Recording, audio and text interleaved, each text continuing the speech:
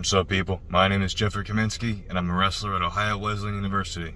There we go. Go get it! Go get it!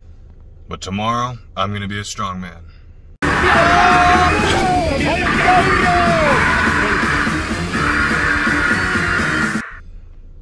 I've always been a fan of strongman, but I've never actually had the chance to compete.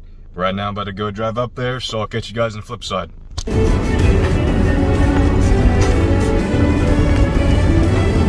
2 hours later. Alright people, we just finished weighing in. These guys had a 3-pound allowance, so I didn't really even have to be on weight. Throwdown in the Rustbelt. Alright, so here we are just warming up with the farmer's walk implements. Now these are a lot shakier than what I practice with, so I was just trying to get used to that, because like each step it is jostling around in your hands, trying to make sure you don't drop them. So now we're off with the actual farmer's walk event. The first event of the day, we've got to carry 265 pounds in each hand, down 50 feet, get it over the line, and then bring them back. Doing good up until here, and then I'm about to drop it. It slips right out of your hand. The handles on these were really slick. Chalk made it even worse. Got over the line, turned around, ready to go. These things were really heavy. Like you see these strongmen walking around with huge straps and just not surprised after doing it. Even the guys who did finish the course relatively fast were still struggling with these, moving a little slow. At this point, my grip's shot. There's nothing else I can really do. Just trying to get as many inches as I can. And that's the struggle. Ended up carrying the handles 92 feet out of the 100-foot course. Alright people, so the farmer's walk is a lot harder than I expected. We got pretty far to finishing, pretty close. This way we're bringing figure 8 straps. As you can see, I tore that callus clean off, but I got plenty more in my hands, so I'm not going to let that bother me as I start warming up for the next event, which is the clean and press medley.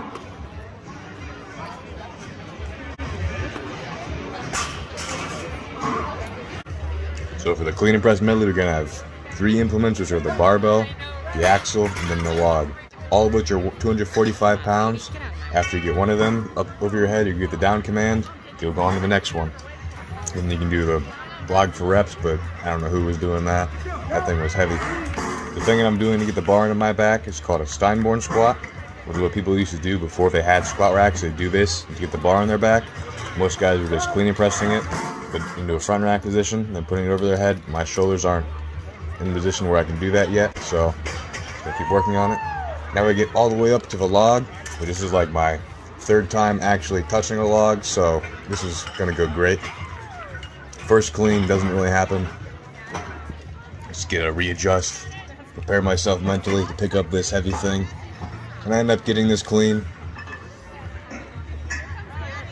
As you can see, I'm not in a position to press this thing. Like I try to get a dip and drive, and I recognize it's not gonna go anywhere.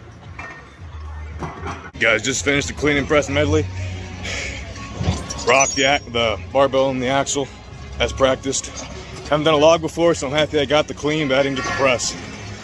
I got to practice that. The next time I do a strongman show, I'm definitely going to get it.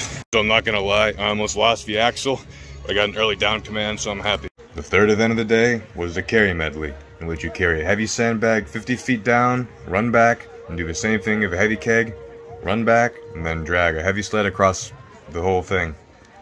Now, actually picking up the sandbag is the hardest part for me right here. I just couldn't really grab around it. Once I got it up and into my arms, I could really get going with it. Flop that thing down, and ran back to the same thing at the keg. And this man here, right here, is door, not a window. Evan Singleton, you know, he's one of the world's strongest man competitors. He's a cool dude, but he's just taking up the camera. I don't really appreciate that. Same thing with this dude, Sean Shoemaker, the event host. The dude's traps are fucking massive. Now we're on to the final thing, just pulling the sled back, all ATG style, you know, but my legs are fried after this, I'm not gonna lie. Like, after a wrestling match, you think you're tired, this was terrible. As far as the carry medley went, pretty satisfied. Couldn't wrap all the way around the sandbag, but we still got it across the line, so can't complain. Now on to the fourth event, which is one that I'm probably most happy with, which of course is the deadlift.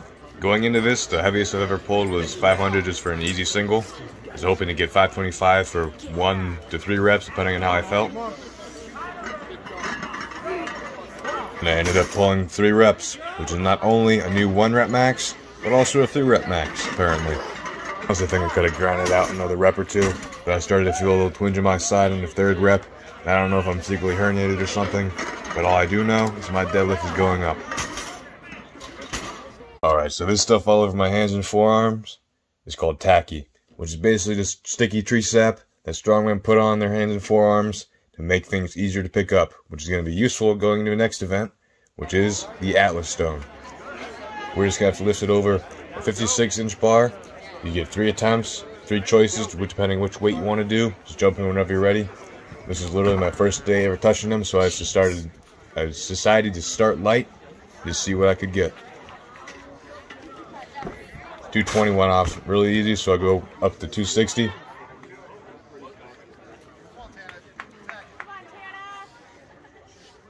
Now, honestly, this one was really light. If I had more practice with this, I could definitely get at least a 280, probably over 300 pound stone relatively soon. Alright, so the show's done. Last event was Atlas Stones. First time ever touching him, so I just got some weights that I could for sure get. This is a really fun day. I'm definitely going to do this again in the future. So yeah, people, that was my first strongman competition. Now I'm just going to take some time to compare and contrast the 2 sports of strongman and wrestling and talk about how I did. So I competed in the 220 men's open division, which means that anyone under 220 pounds and whatever age can compete. They had a teen division and what's called a novice division, which is basically just it's your first time. You can sign up and just do that. Use a little lighter weights. I didn't choose to do that. I chose to go in the open division just to give myself an extra challenge. And I still did decently well. I got, what was it, 4th in the 220 pound class. There might have only been 5 people, but we're not going to talk about that. Still, like most of the events, I was still competing with most of the other guys, and I was still only like this much behind on some of those things. I mean, their guys are like 20, like late 20s and 30s, and I'm here at 19. Like, I got a bunch of time to keep developing in this sport. If I keep doing it, I'm definitely going to go somewhere someday. Now onto the weigh-ins, and I gotta say, strongman's definitely a little more lax on their weigh-ins, because, you know, wrestling, if you're just 0.1 over, you're kind of fucked. Whereas here, you show up, you get a 3 pound allowance, and you get night before weigh-ins. I don't think you understand what we would do to have that at the college level for wrestling.